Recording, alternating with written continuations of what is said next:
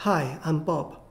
Today, let me show you how to use the Stata command, eregress, to solve the endogeneity problem caused by omitted variable and sample selection. Omitted variable bias and endogenous sample selection are common issues in the research of causal effects. Stata's extended linear regression command, eregress, is a versatile tool that can deal with both problems. Let's continue to use the dataset for the US female workers. Please download the dataset from the link below. Suppose we are interested in the causal effect of education on wages. We can regress lwage on schooling, age, region, and race. The OLS estimate suggests that 1 more year of schooling increases wages by 14%. We suspect that years of schooling are endogenous because the unobserved ability and personality are omitted from the model, and they are correlated with both wages and education, which leads to omitted variable bias. Please check out my previous video for the detail of omitted variable bias. We use the parent's educational attainment as an instrumental variable for their child's years of schooling.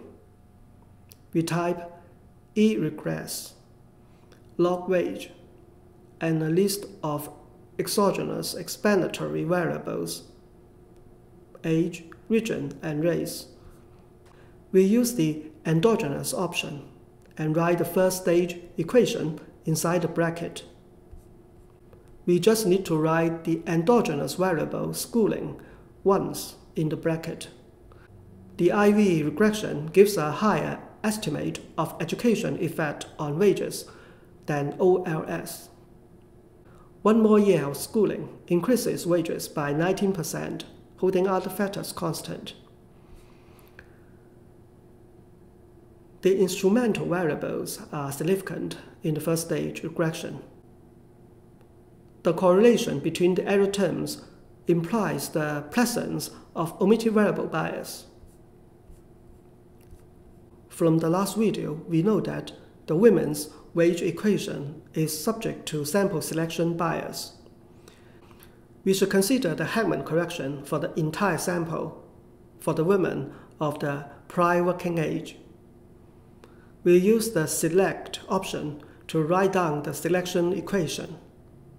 The labor force participation choice is a function of the number of children and other regressors in the wage equation. After sample selection correction, 1 more year of schooling increases wages by 11%, which is lower than the OLS estimate. Finally, we can combine the omitted variable and sample selection corrections by using both endogenous and select options. The estimate is 0.15, meaning that 1 more year of schooling increases wages by 15% after holding other factors constant and controlling for omitted variable bias and sample selection bias. The estimate is close to the OLS estimate because the OLS estimate is downward biased due to omitted variables and upward biased due to sample selection. The two biases are in opposite directions. Look at the results closely, and we find that from the 2,552 observations, 1,966 are selected to the wage equation. In the selection regression, the number of children is an additional variable. 1 more kid reduces the probability of working by 13 percentage points. In the first stage regression for the endogenous variable schooling, the instrumental variable, parent education, is significant. The correlation between the error terms in the wage equation and the selection equation is significant.